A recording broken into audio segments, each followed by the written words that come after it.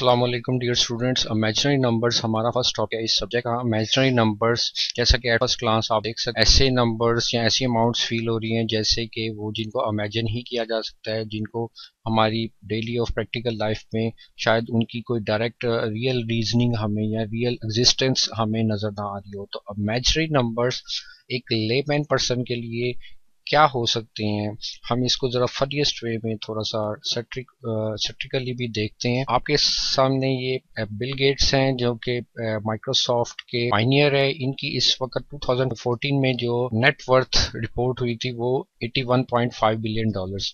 तो 81.5 billion dollars mean 81 के आगे आप 9 जीरोस को इंक्लूड करें तो इतनी अमाउंट या इतने डॉलर्स इनके नेट एसेट्स है, या आप लेमैन पर्सन की लैंग्वेज में कह सकते हैं कि वो इतने अमीर है, उनके पास इतना पैसा है। 81 के आगे 11 जीरोस को ऐड कर दें तो 81.5 बिलियन डॉलर्स आप एक लेमैन पर्सन के लिए मे बी ये ड्रीमिंग है, एक सुहाना ख्वाब है।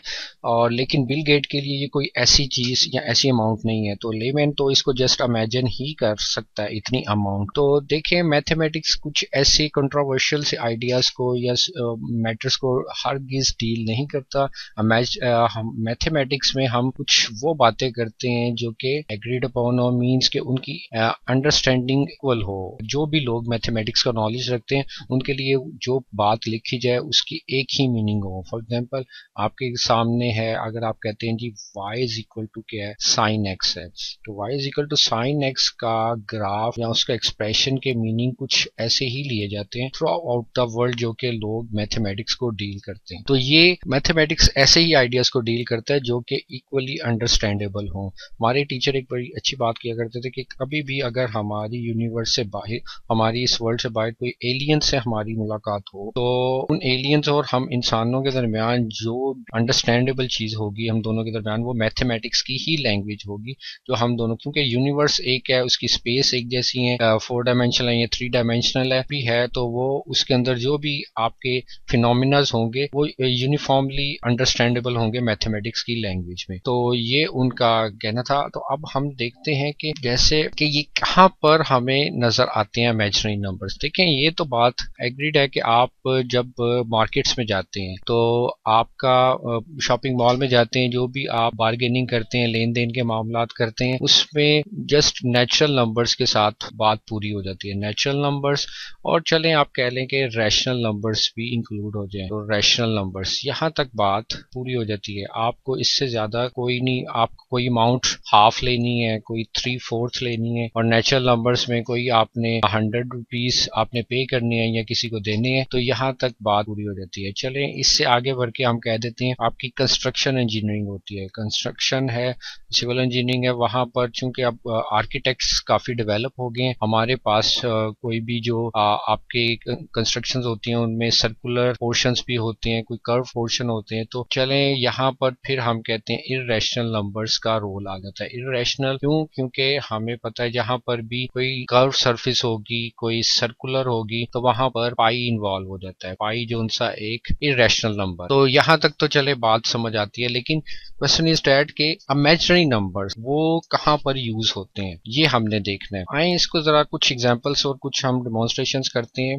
ये फॉर एग्जांपल आपके सामने देखें, ये आप मीडिया प्लेयर है, इसमें आप देख सकते हैं ये आपको जो ग्राफिक्स नजर आ रही है इसको हम कहते हैं स्पेक्ट्रम एनालाइजर। स्पेक्ट्रम एनालाइजर ये आपका, इसमें कम्प्लेक्स नंबर्स और आपके इमेजिनरी नंबर्स यूज होते हैं। और आपको अगर याद हो हमने सब्जेक्ट डील किया था वहां पर MTH 301, वहां पर हमने इसको स्टडी किया था। फोरियर ट्रांसफॉर्मेशन जो सी है वो कम्प्लीटली डिपेंड करती है imaginary numbers. Imaginary numbers notation जो कि हम इसको तफसील से इसको पढ़ेंगे, अभी जस्ट हम इसके इंट्रोडक्शन को कुछ एप्लीकेशंस को देख लें। तो फोरियर ट्रांसफॉर्मेशन जो सी है वो इस तरह के स्पेक्ट्रम एनालाइजर जो आते हैं वो इनको डील करती है, इनकी कैलकुलेशंस में। इसी तरह आपके पास सिग्नल प्रोसेसिंग का एक आइडिया होता है। इसमें हम क्राउड्स के अंदर फॉर एग्जांपल जो आप सिक्योरिटी एजेंसीज के लोग जो नॉन स्टेट एक्टर्स होते हैं उनके क्राउड्स के अंदर अगर वो कोई भी खरीददारी करना चाह रहे हैं या कोई ऐसे उनकी इंटेंशंस हैं, तो क्राउड्स के अंदर कोई वो विस्परिंग कर रहे हैं उसको वो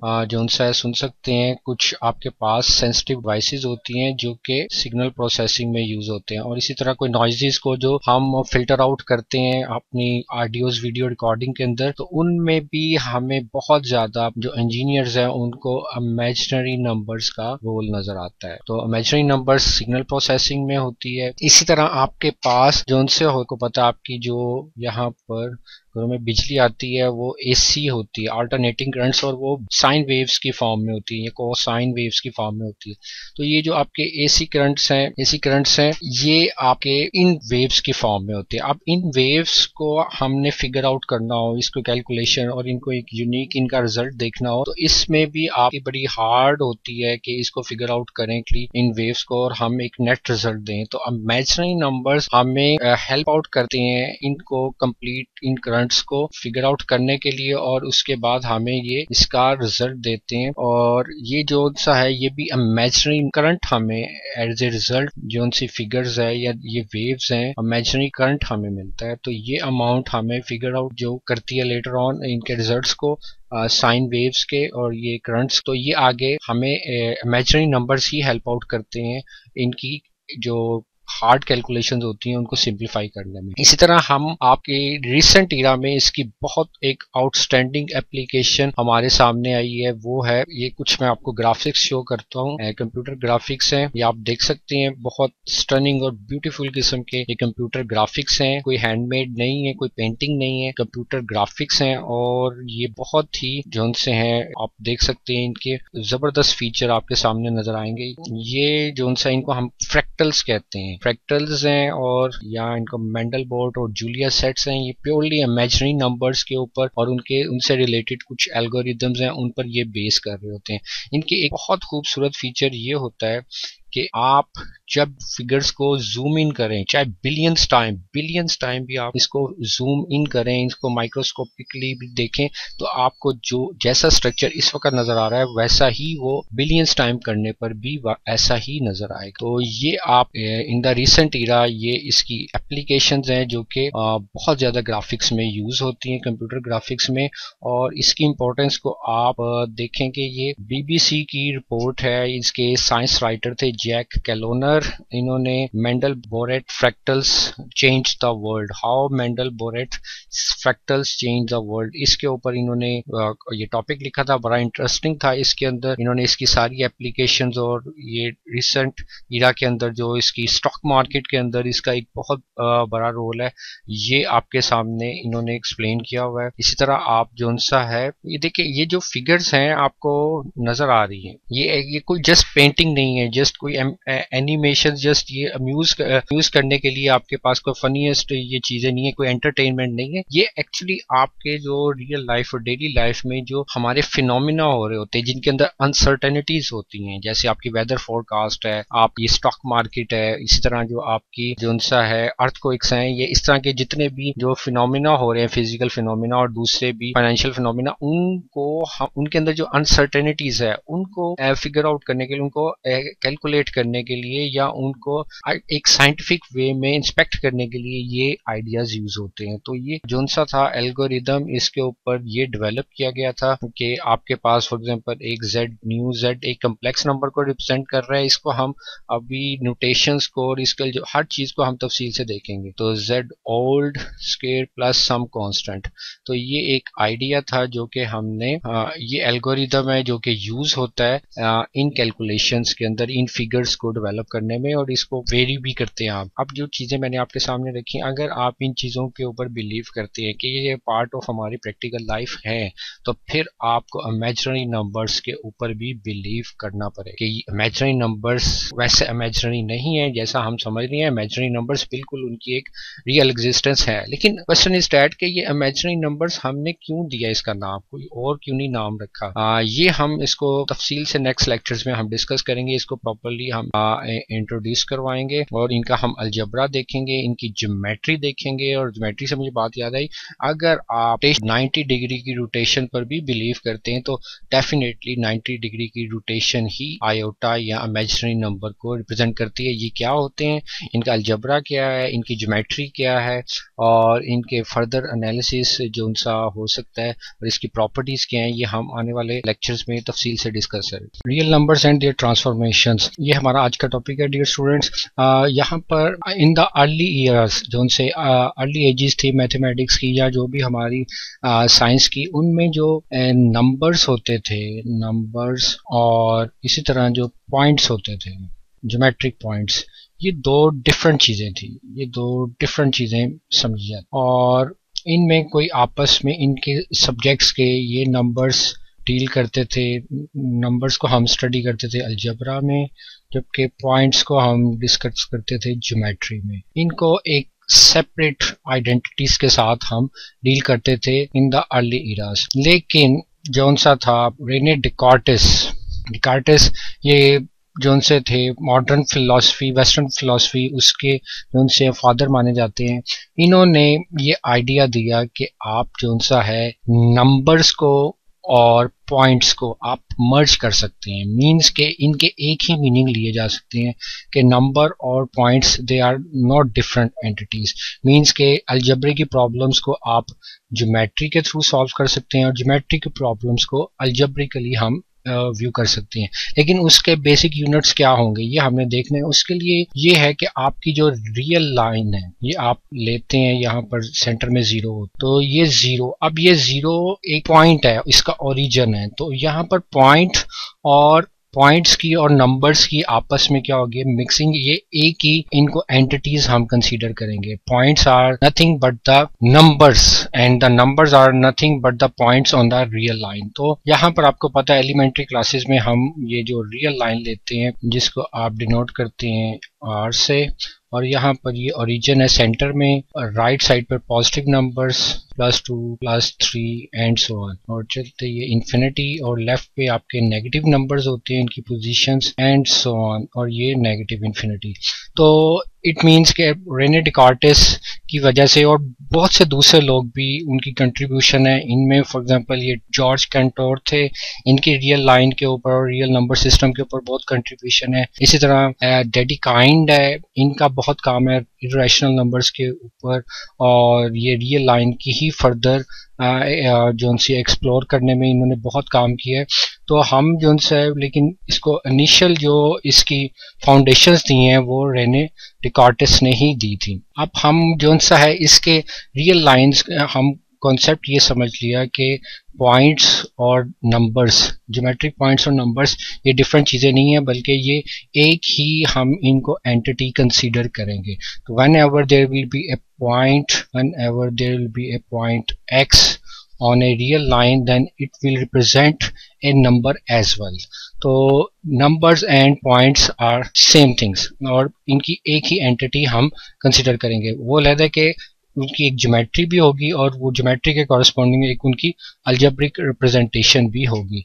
अब हम यहाँ तक तो लिमिटेड नहीं होंगे, हम इनसे आगे भी देखेंगे कि ये जो अलजेब्रिक पॉइंट्स हैं, ये जो आपके पास पॉइंट्स आ गए हैं या जो नंबर्स आ गए हैं और नंबर्स ही पॉइंट्स हैं, पॉइंट्स ही नंबर्स हैं, तो इनका अलजेब्रा क्या होगा, इनके ऊपर ऑपरेशंस क्या होंगे वो हम देखेंगे। तो हम मेजर जो ऑपरेशंस डिस्कस करते हैं वो तो हमें ये है कि सबसे पहले आता है एडिशन। ओके, आप डिस्कस करते हैं 2 + 3 आपको पता है, आप कहते हैं 5 है एंड सो ऑन। और एडिशन का ही जो इन्वर्स प्रोसेस होता है वो सब्ट्रैक्शन, वो 2 - 3 आप कहते हैं -1। ओके, ये तो आप अलजेब्रिकली सॉल्व करते हैं। लेकिन आए ज़रा हम इस कॉन्सेप्ट को ज़रा थोड़ा सा और भी देख लेते हैं कि ज्योमेट्रिकली ये कैसे रिप्रेजेंट होता है। तो ज्योमेट्रिकली अगर आप देखें तो ये आपकी रियल लाइन है और ये ओरिजिन है, कोई एक पॉइंट है से x, और आपसे कहा जाता है आपने कैलकुलेट करना है x + 1। तो x + 1 का मतलब है कि आपने यहाँ पर इसको 1 यूनिट राइट पे मूव कर देना है, क्योंकि राइट पे पॉजिटिव नंबर है। तो 1 यूनिट राइट पे मूव करेंगे तो ये आ जाएगा x प्लस 1। तो इट मीन्स कि जो इसकी न्यू पोजीशन है वो यहाँ पर आ जाएगा और वो होगी x प्लस 1। तो इट मीन्स कि when ever you want a number to be added in a particular number x, तो आपने उसको उतने ही यूनिट्स राइट पे मूव कर देना है। और इसी तरह आपके पास फॉर एग्जांपल एक नंबर है, आप कहते हैं x माइनस 2, तो आप यही करें कि ये x है, इसकी 2 यूनिट्स इसको लेफ्ट कर दें आप, तो 1 यूनिट यहाँ पर हो गया, ये आप कह लें कि x का -1 यूनिट, और इतना ही आपने इसको फर्दर मूव कर देना है। इतना ही आप फर्दर इसको मूव कर दें तो ये -1 मोर, and as a result we will come x minus 2। तो ये x माइनस 2 आपकी न्यू पोजीशन होगी। ये x माइनस 2 है। तो इट मीन्स कि आपने देखा यहाँ पर कि एडिशन या subtraction from a particular number is nothing but A translation of the numbers, और एडिशन जो सा है एज ए रिजल्ट अब आप कहेंगे कि addition on a real line is a translation of numbers. तो ट्रांसलेशन के मीनिंग है एक लीनियरली आपने उसको मूव करना है, एक लीनियर मोशन है, लीनियर मोशन आप कह लें कि आपने जितने यूनिट्स किसी में ऐड करने हैं उतने यूनिट्स आप राइट या लेफ्ट पे ऑन ए रियल लाइन आपने उसको स्लाइड कर देना है, स्लाइड कर देना है नंबर्स को, उसकी पोजीशन आपको न्यू पोजीशन मिल जाएगी। इसी तरह नेक्स्ट ऑपरेशन है आपके पास मल्टीप्लिकेशन का, आपके पास नेक्स्ट है मल्टीप्लिकेशन। तो मल्टीप्लिकेशन को हम यहाँ पर एज ए स्केलिंग लेंगे। स्केलिंग क्या है? स्केलिंग भी आपकी जस्ट एम्पलीफाई करना, किसी चीज को बढ़ाना। अब स्केलिंग का मतलब क्या है? ये इसमें सबसे पहले आता है कॉन्ट्रैक्शन, दूसरा है इसकी डायलेशन।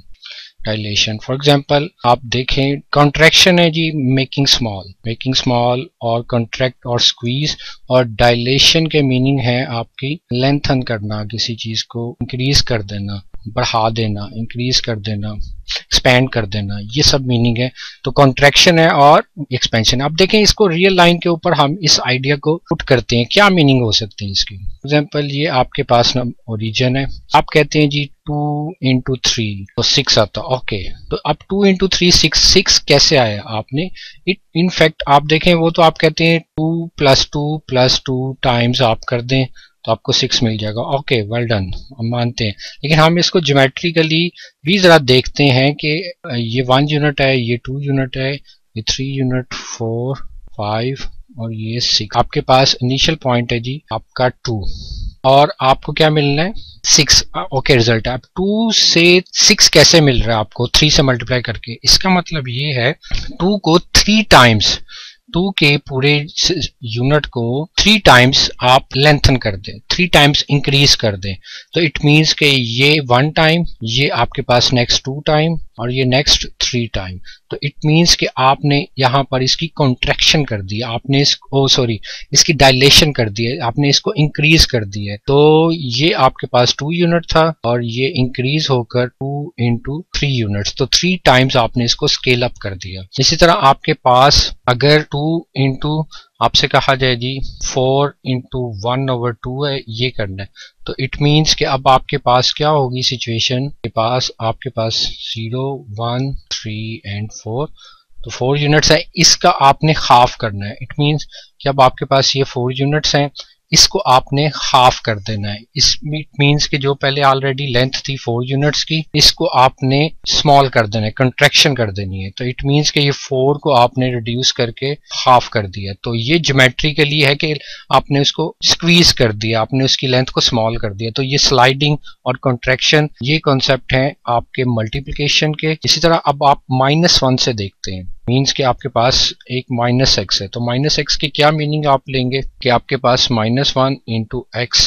सो स्टूडेंट्स, आपने मल्टीप्लिकेशन की 2 फॉर्म्स देखी, एक स्केलिंग में एक कॉन्ट्रैक्शन है और लेंथनिंग है और डायलेशन है। मीन्स के आपने कॉन्ट्रैक्ट किया तो 2 की पोजीशन 2 से आपने उसको न्यू पोजीशन दे दी 6 जब आपने 3 टाइम्स किया, और जब आपने 4 से को 1/2 से मल्टीप्लाई किया तो उसकी लेंथ को हाफ कर दिया, मीन्स के उसकी न्यू पोजीशन 2 आपको मिल गई। अब हम जरा देखते हैं कि एक नंबर है, for example x belongs to real number है, और हम देखते हैं कि -x इसकी पोजीशन क्या क्या होगी, इसकी पोजीशन को हम डिस्कस करते हैं। फॉर एग्जांपल देखें, यहाँ पर ये आपकी रियल लाइन है, यहाँ पर कोई नंबर है से x है, तो माइनस एक्स के क्या मीनिंग होंगे। माइनस एक्स जरा देखें, ये -1 इंटू एक्स है, इसको लिख सकते हैं। अब देखें, इट मीन्स कि आपने x को 1 यूनिट ऑपोजिट डायरेक्शन में सेंड कर देना है। इसकी symmetric position about the origin in the opposite direction, ये आपको -x देगा, ये इसकी -x की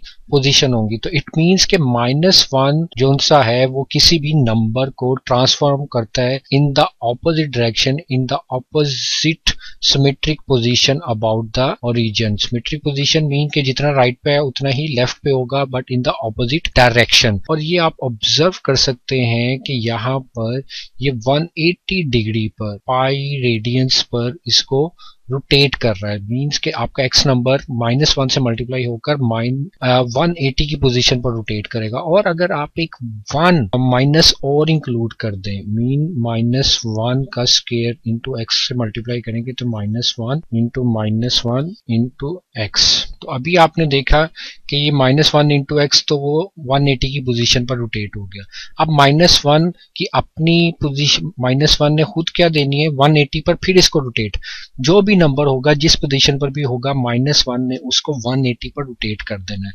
तो x को फर्स्ट नंबर ने -x पर रोटेट ट्रांसफॉर्म किया, मीन 180 की रोटेशन देकर उसको ट्रांसफॉर्म कर दिया। और नेक्स्ट जोन सा है -1, उसने फिर 180 की ट्रांसफॉर्मेशन इसको देनी है और रोटेट करके उसने will send back to its original position, that is of x only. तो इट मींस के -1 ने -x को अगेन x की पोजीशन पर ट्रांसफॉर्म कर दिया। देखें, वो तो आप एलिमेंट्री में पढ़ते हैं कि -1 का स्क्वायर 1 होता है, लेकिन हम इसकी ज्योमेट्री देखें, ये बहुत इंपॉर्टेंट है। तो यहाँ पर इट मींस आपने देखा है कि जो -1 है, ये बहुत इंपॉर्टेंट बात है, लास्ट हम जो करने जा रहे हैं कि -1 जो सा है वो हाफ रोटेशन है अबाउट द ओरिजिन। और जबकि आप देख सकते हैं कि जो सा है और -1 का स्क्वायर ये एक, और हाफ रोटेशन 180 डिग्री की, और ये -1 की स्क्वायर जो रोटेशन है वो एक कंप्लीट रोटेशन है। कंप्लीट रोटेशन और कितने डिग्री की है, और वो आप देख सकते हैं कि फर्स्ट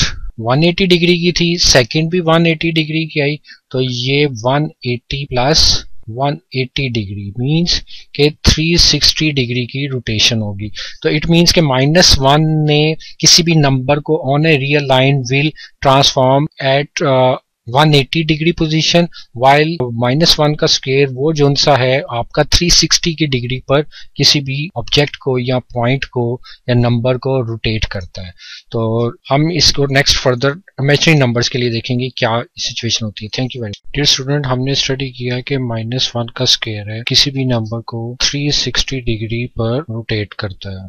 और जैसे फॉर एग्जांपल आपके पास एक नंबर था 0 और ये आपके पास है फॉर एग्जांपल 1 है, तो आपने -1 का स्क्वायर देखा है कि वो उसको 360 डिग्री, -1 फर्स्ट रोटेशन 180 डिग्री पर और सेकंड रोटेशन जो सा है वो फर्दर 180 डिग्री पर। तो एज ए नेट रोटेशन आपके पास 180 plus 180 is equal to 360 degree. तो कोई भी नंबर जो सा है उसको -1 का स्क्वायर 360 डिग्री पर रोटेट करता है, वाइल -1 जो सा है वो उसकी हाफ रोटेशन है और वो 180 डिग्री पर उसको रोटेट करेगा। ओके, यहाँ से हम एक आइडिया गेस करते हैं क्या कि 180 डिग्री और जो 360 डिग्री है उसकी रोटेशन जो सी थी वो -1 का स्क्वायर वो 360 पर रोटेट किया, -1 का जो कि उसका हाफ था, कंप्लीट रोटेशन का हाफ रोटेशन जो सी आई वो 180 डिग्री थी। अब हम गेस करते हैं कि क्या 180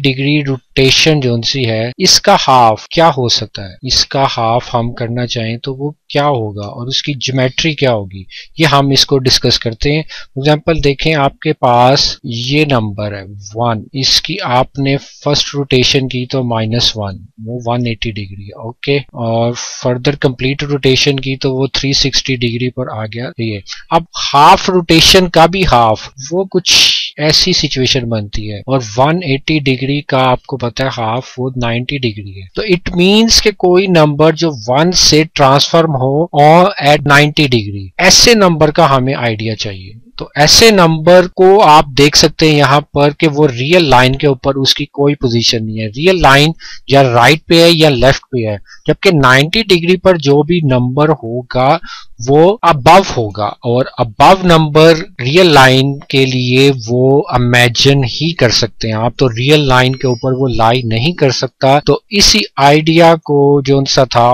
आर्गंट जेन रॉबर्ट ने पेश किया। उसने कहा कि किसी भी नंबर को जो आप 90 डिग्री पर रोटेट करते हैं on a real line, then that number will acquire a position just above और below that real line and that number will be imagined, और इसी नंबर को हम इमेजिनरी नंबर कहते हैं। तो इट मींस के 90 डिग्रीज की जो रोटेशन होंगी वो हमारे पास वो इमेजिनरी नंबर्स देंगी। 90 डिग्री रोटेशन जो सा है will correspond to imaginary number। Imaginary number जरा हम इसकी मैनिपुलेशन भी देखते हैं। फॉर एग्जांपल आपके पास ये नंबर है, आप कहते हैं -1। ओके, इसको जरा ऑब्जर्व करें, इसके साथ हम क्या करने जा रहे हैं। -1 into 1 लिख सकते हैं आप इसको। फर्दर इसको -1 को आप देखिए -1 अगेन आप ज्योमेट्री इसकी ऑब्जर्व करें कि -1 180 डिग्री की रोटेशन है। ओके, हमने स्टार्ट में देखा है कि नंबर्स जस्ट नंबर्स नहीं है, ये ज्योमेट्रिकल ऑब्जेक्ट्स हैं, ये पॉइंट्स हैं, इनकी ट्रांसफॉर्मेशंस है, ये आपने ऑब्जर्व करना है। अब देखें ये -1 जो है उसकी पावर 1 है।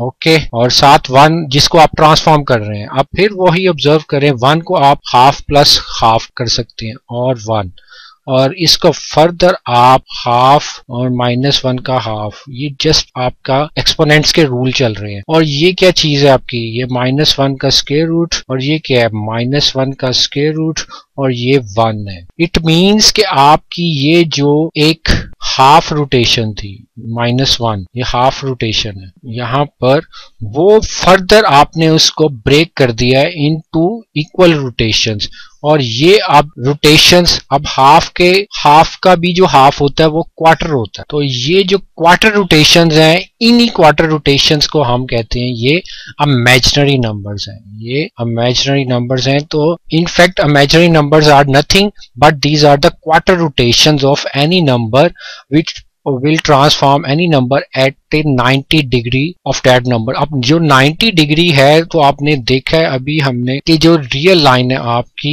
इसके ऊपर जहां आप राइट पे नंबर्स आपको मिलेंगे, पॉजिटिव रियल नंबर्स और नेगेटिव रियल नंबर्स लेफ्ट पे मिलेंगे, लेकिन there will be no number above this eight 90 degree. तो यहाँ पर जो भी नंबर्स आएंगे उनको हम इमेजिनरी नंबर्स ही कहेंगे। ऑर्गन ने ये आइडिया दिया था। तो ऐसे नंबर जो 90 डिग्रीज पर लाई करेंगे उसके लिए हम एक नया एक्सिस डेवलप करते हैं, एक नई रियल लाइन डेवलप करते हैं, और इस नई रियल लाइन को हम इमेजिनरी एक्सिस कहते हैं क्योंकि इसके ऊपर इमेजिनरी नंबर लाई करते हैं, और जिसको आप बाद में इक्विवेलेंट कहते हैं वाई एक्सिस के भी। तो हम इस आइडिया को फर्दर एक्सप्लोर करेंगे, और ये अब हम इसकी नोटेशन लिख लेते हैं कि ये आप -1 का स्क्वायर रूट, इसको हम इमेजिनरी नंबर कहते हैं, और इसकी नोटेशन आयोटा होती है, और ये it is nothing but A quarter rotation of any number. Dear student, अब हम जो सा है आयोटा के बारे में डिस्कस हमने ज्योमेट्रिकली जो किया है उससे हम मूव करेंगे अलजेब्रा की तरफ। अलजेब्रा जो सा है क्या डील करता है, अलजेब्रा बेसिक जो आपके ऑपरेशंस होते हैं, अरिथमेटिक, एडिशन, सब्ट्रैक्शन, मल्टीप्लिकेशन, उनको डील करता है डिफरेंट सेट्स के अंदर। तो अब हम आयोटा की जो इंटीग्रल पावर्स हैं उनको डिस्कस करेंगे, और उनसे कुछ रिलेटेड अलजेब्रिक ऑपरेशंस को डिस्कस करेंगे। तो इट मीन्स कि हमने जो ऑलरेडी डिस्कस किया था आयोटा की ज्योमेट्री, उससे अब हम मूव करेंगे थोड़ा सा अलजेब्रा की तरफ। तो हम थोड़ा सा इसको देख लें जो हमने सो फार स्टडी की है। आपको पता है कि आयोटा जो था वो -1 स्क्वायर रूट था, और वो क्या था आपका, वो क्वार्टर रोटेशन थी जो कि 1 को ट्रांसफॉर्म करती है न्यू पोजीशन पर। और जो हमने कहा था ये इमेजिनरी एक्सिस था, और ऑर्गन ने इसको आर्गू किया कि रियल लाइन से जब आप किसी भी नंबर को क्वार्टरली रोटेट करते हैं तो वो आयोटा की ट्रांसफॉर्मेशन या मल्टीप्लिकेशन के थ्रू हो जाता है, और वो जो नया एक्स है जहाँ पर नए पोजीशंस जो इक्वायर होती हैं पॉइंट्स की, उनको हम उस सेट को हम इमेजिनरी एक्सिस कह देते हैं या इमेजिनरी लाइन कह देते हैं। एनी हाउ उसको हम फर्दर भी डिस्कस करेंगे आर्गन डायग्राम में। अब ये 1 की ये आयोटा रोटेशन थी, आयोटा, और इसकी जो अब देखें इसकी जो सेकंड पावर हो सकती है आयोटा स्केयर। आयोटा स्केयर की क्या मीनिंग कि iota into iota and upon 1, तो 1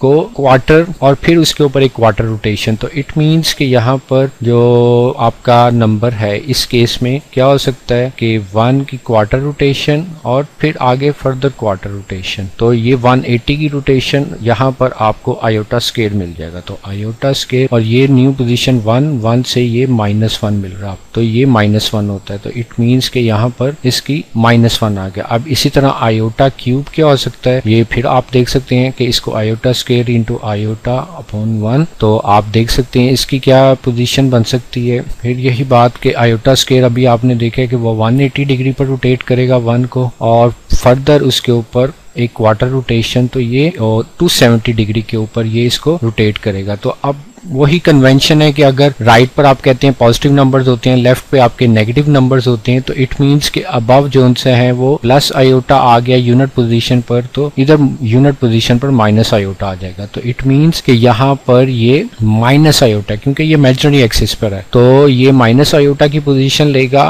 1 after transformation of iota cube. तो यहाँ पर ये 270 डिग्री का एंगल, यहाँ ये 270 डिग्री का एंगल है और वो 180 था और वो 90 डिग्री का। इसी तरह अब आप यहाँ पर आयोटा 4 लें, आयोटा 4 क्या होगा, वो iota square into iota square upon 1। तो आयोटा स्केयर आपने अभी डिस्कस किया कि वो 180 डिग्री की रोटेशन है और फिर फर्दर 180 डिग्री की रोटेशन, तो इट मींस के 1 को वो जो सा है 1 पर ही ट्रांसफॉर्म करेगा अपॉन 180 डिग्रीज रोटेशंस। तो इट मींस आयोटा 4 इस आइडेंटिटी या एक इसका रोल आइडेंटिकल है कि ये 1 को 1 में ही ट्रांसफॉर्म करेगा और ये 360 डिग्री की रोटेशन होगी। तो अब आप यहाँ से देख सकते हैं कि फिर आयोटा 5 क्या हो सकता है, ये आयोटा 4 इंटू आयोटा। तो आपको ये पता है कि आयोटा 4 अभी आपने देखा कि ये 1 ही है, तो ये iota 1 into iota mean iota ही इसका रिजल्ट आएगा। तो इट मीन्स कि यहाँ पर जो आपकी आयोटा 5 है वो जस्ट क्या है 360 डिग्री की रोटेशन पहले और फिर 90 रोटेशन, तो यहाँ पर ये फिर आपकी आयोटा की पोजीशन लेगा। तो अब आप देख सकते हैं कि यहाँ पर फिर आयोटा 6 आयोटा स्केयर मिलना चाहिए एंड सो ऑन। तो यहाँ से हम एक डेवलप करते हैं कि ये एक साइक्लिक रोटेशन बन रही है, साइक्लिक रोटेशन या परमुटेशन आपको मिल रही है, जिसमें आप 1 से स्टार्ट करेंगे, फिर आपको आयोटा सेकेंड रोटेशन मिलेगी, फिर एक क्वार्टर रोटेशन पर मिलेगा, फिर iota square, further quarter rotation 180 degree और फिर आपको आयोटा क्यूब। और आयोटा स्केयर आपको पता है -1 है और आयोटा क्यूब माइनस आयोटा है, और इसको फर्दर मॉडिफाई करें तो आपके पास इसका रिजल्ट ऐसे है कि 1 आयोटा फिर -1 माइनस आयोटा। तो ये आपके पास रिजल्ट है कि आप इनके मल्टीपल्स को इस तरह ही देख सकते हैं। अब इसके फर्दर हम कुछ मल्टीपल्स को डिस्कस करते हैं। फॉर एग्जांपल देखें, अगर आप आयोटा 998 कैलकुलेट करना चाहते तो आयोटा आपको पता है 4 पर जाकर फिर 1 हो जाए, तो आप इसको कोशिश करें 4 के मल्टीपल्स में कन्वर्ट करें। तो 4 के मल्टीपल्स में जब आप आयोटा 998 को करेंगे तो 998 2 का मल्टीपल होगा, तो ये 2 इंटू 499 मिलेगा आपको, और इसको फर्दर आयोटा स्केयर 499 लिख सकते हैं। और ये आयोटा स्केयर आता है कि यहाँ पर -1 की पावर ओड है, तो ओड है तो इसका रिजल्ट -1 ही होगा। इसी जरा रिजल्ट को हम जनरलाइज करते हैं। जनरलाइज करने के क्या मीनिंग है कि आप यहाँ पर ये इवन नंबर था तो आप कोई सा भी इवन नंबर डिस्कस करें। फॉर एग्जांपल आप आयोटा 2n, आपको पता है कोई भी जो इन जनरल कोई भी इवन इंटीजर होता है उसको हम 2n की फॉर्म में लिखते हैं, where n is any arbitrary integer. यहाँ अब देखें इसके मल्टीपल्स को हम फिर वही बात आयोटा स्केयर लिख दें और होल पावर n लिख दें। आयोटा स्केयर आपको पता है -1 है, और ऊपर हमने डिस्कस किया जो कि 180 डिग्री की रोटेशन होती है 1 की, और वो -1 पर रोटेट करता है पोजीशन पर, न्यू पोजीशन एक्वायर करता है। एनी हाउ यहाँ पर देखें -1 की पावर n है। अब यहाँ पर दो केसेस, अब n की एग्जैक्ट वैल्यू नहीं पता, n इंटीजर है और इंटीजर आपको पता दो ही हो सकते हैं, या इंटीजर क्या होगा वो इवन नंबर को बिलोंग करेगा या इंटीजर ऑड नंबर को बिलोंग करेगा। तो इट मीन्स कि यहाँ पर दो रिजल्ट आ जाएंगे। अगर तो ये इवन होगा, अगर n belongs to even number हो जाए, इवन नंबर हो जाए तो इसका आंसर 1 होगा, मीन -1 की पावर 2, 4, 6 एंड सो ऑन, तो वो +1 आंसर आ जाएगा। और अगर उसका आंसर ओड हो जाएगा तो इसका आंसर -1 आ जाएगा। तो इट मीन्स कि वेन एवर आपके पास आयोटा की जो पावर्स हैं, आयोटा की पावर्स अगर आपके पास इवन होंगी, अगर n बिलोंग्स टू इवन होगा और आयोटा n होगा, तो वो आपके पास रियल एक्सिस पर +1 और यहाँ पर -1 की पोजीशन ले। आयोटा की पावर्स जो सी है +1 या -1 की पोजीशन लेंगे when ever n belongs to even number. अब हम दूसरा एक मल्टीपल डिस्कस करते हैं जो कि ओड जोन सी है पावर, उसको हम फॉर एग्जांपल देखें। आपके पास आयोटा 499 किया था, 498 किया था, 499 करते हैं। तो अब देखें इसको 498 +1 लिख सकते हैं। तो आयोटा 498 इंटू आयोटा 498 का अभी रिजल्ट देखा कि वो ऊपर वाले केस में कि वो 498 का हमने ऊपर रिजल्ट देखा अभी कि वो -1 था, तो -1 इंटू आयोटा आ जाएगा और date is equal to minus iota. इसी तरह आप आयोटा, अब इसको हम जनरलाइज, अब ये ऑड नंबर था तो इसको हम जनरलाइज करते हैं। तो जनरलाइज में इवन नंबर, ऑड नंबर जो है 2n+1 की फॉर्म में लिखा जाता है। तो इसको फर्दर कैसे लिख सकते हैं, आयोटा 2n इंटू आयोटा और आयोटा जो स्केयर है n into iota, iota square अभी आपने -1 लिखा और इंटू।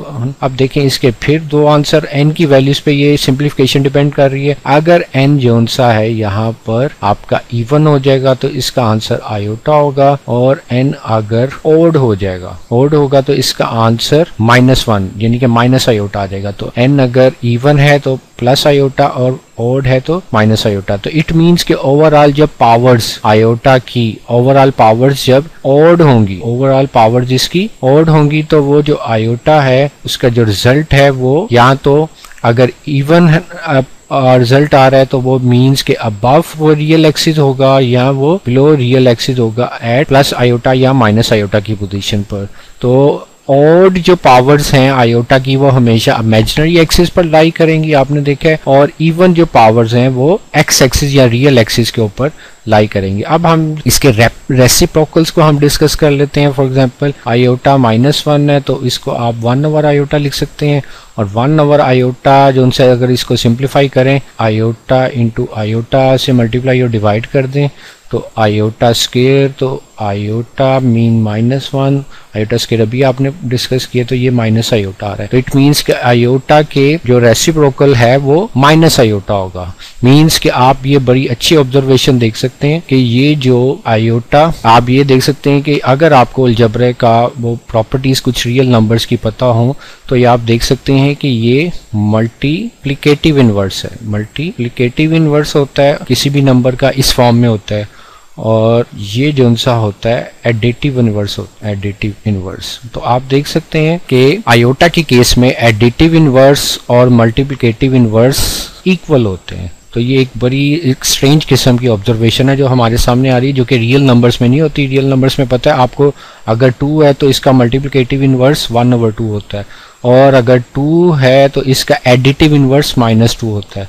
तो ये दो डिफरेंट नंबर्स हैं, लेकिन आयोटा के केस में आपको नजर आ रहा है कि ये दोनों सेम ही होते हैं। अब हम इसको जनरलाइज करें, अगर आयोटा अगर -n है तो 1/, आयोटा n, और फिर वही बात कि यहाँ पर इसके दो रिजल्ट आ जाएंगे, एक 1/, आयोटा इवन और एक 1/, आयोटा और आपने आयोटा इवन और आयोटा ओड के आपने केसेस ऊपर डिस्कस किए, तो इसको अकॉर्डिंगली आप सॉल्व कर सकते हैं। जैसे आयोटा इवन का केस और आयोटा ओड का केस आपने ऊपर डिस्कस किया, तो इसके फर्दर आप आगे दो केसेस इसके डिस्कस हो जाएंगे, आगे दो फर्दर केसेस इसके डिस्कस हो जाएंगे, या आप खुद इसको एक्सरसाइज कीजिएगा। और फर्दर हम इसकी कुछ सम करते हैं कंसेक्यूटिव पावर्स को, iota plus iota square plus iota cube plus iota 4। तो आप देख सकते हैं यहाँ पर आयोटा जो सा था वो आपने आयोटा स्क्वायर -1 था, आयोटा क्यूब माइनस आयोटा था, और आयोटा 4 फिर जो सा था 1 था। तो आपने इसको सिंप्लीफाई करें तो 0 आ रहा है। तो यहाँ से इसको जनरलाइज कर सकते हैं कि सम of consecutive integral powers of iota जो सी हैं वो इक्वल टू 0 हो सकती है। अब आप जरा इस चीज को ट्राई कीजिएगा कि फॉर एग्जांपल मैं कंसेक्टिव लेता हूँ 2n minus 2 plus iota 2n minus 1 plus iota 2n plus iota 2n plus 1। तो इसको आप एक्सरसाइज करें। डियर स्टूडेंट, अब हम कुछ बेसिक रूल्स है जो कि रियल नंबर्स में डिस्कस करते हैं। Basic principles of radicals radicand, उनको हम इमेजिनरी के केसेस में भी देखेंगे कि ये अप्लाई हो सकते हैं कि नहीं। फॉर एग्जांपल देखें, आपके पास ये square root of x into square root of y होता है। आप इसको x y का होल स्क्वायर रूट आप लिख सकते हैं, एक्सप्रेस कर सकते हैं। एक बेसिक रूल है जो कि आप रियल नंबर्स में अप्लाई करते हैं। लेकिन आयोटा के केसेस में ये आया वैलिड है कि नहीं है ये हम देखते हैं। आयोटा आपको पता है कि ये -1 का स्क्वायर रूट है और ये quarter rotation of 1 through 90 degree और आयोटा नई पोजीशन आपको मिलती है ऑन इमेजिनरी एक्सिस। ओके, यहाँ पर अब मीन्स के अब देखें -2 होगा तो ये क्या लिखा जाएगा, ये -1 इंटू 2 और इसको आप स्क्वायर रूट ऑफ 2 आयोटा लिख सकते हैं। इसी तरह -4 है तो इसको आप 4 into iota mean 2 iota express कर सकते। तो यही चीज को अब हम यहाँ पर अप्लाई करते हैं कि आया ये यहाँ पर पॉसिबल होगा कि नहीं होगा। फॉर एग्जाम्पल आपके पास ये आता है एक रिजल्ट, आपने -3 इंटू -4। देखें, अगर अबव रूल अप्लाई करें तो आपके सामने क्वाइट कॉमन है कि -3 टू -4 करेंगे आप और इसका रिजल्ट -3 इंटू माइनस प्लस हो जाएगा और 12 स्क्वायर रूट। ओके, ये आंसर आ जाएगा। आया ये वैलिड है कि नहीं है ये हमने देखना है। लेकिन उससे पहले जरा हम एक चीज ऑब्जर्व करते हैं, वो ये है कि आप देखें अगर 1 है तो 1 को आप स्क्वायर रूट ऑफ 1 एक्सप्रेस कर सकते हैं। अब ये अलजेब्रा मैनिपुलेशंस चल रही हैं जो कि आप कर सकते हैं। 1 जो सा होता है -1 इंटू -1 होता है। अब अगर अबव रूल अप्लाई करेंगे तो ये -1 इंटू -1 हो सकता है और -1 स्क्वायर रूट ये क्या आयोटा है, ये भी आयोटा है तो ये